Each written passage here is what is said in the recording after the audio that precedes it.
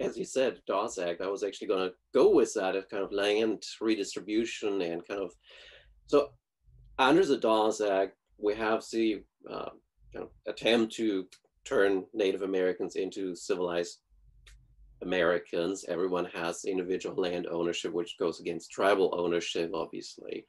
Um, it seems like a violation of the sovereignty that Native Americans have. Um, and then the other point, and I'll let you go with that in a minute. The other point is, it seems like, again, we're going into this gray area, right? Of like, are African Americans who were slaves in these native tribes now tribal members and thus covered under the Dawes Act, or are they just are they African Americans and thus not covered under the Dawes Act? Under the Dawes Act, they are treated as tribal citizens, and the Dawes Commission, I argue, is often the agent who is kind of arguing for their rights that are outlined in the treaties of 1866.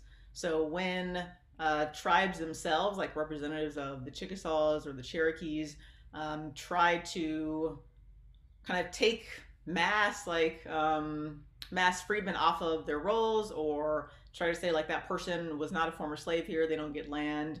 It's the Dawes Commission that follows up on these accusations and actually tries to help freed people, often.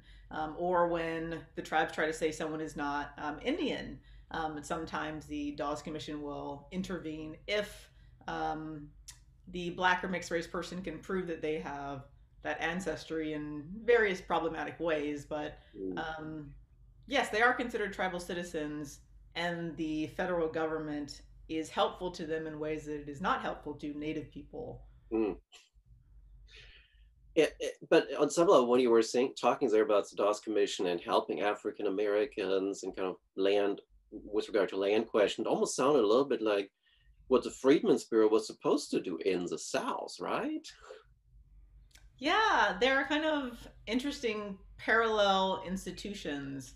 They are kind of providing, really, since with the end of the war, freedmen can write to the Secretary of the Interior, who kind of is advising the Dawes Commission on certain issues, can write to various officials, and then later on, when the Dawes Commission is created, they write to them, and they are always kind of looking to them to secure their rights, and to advocate for them.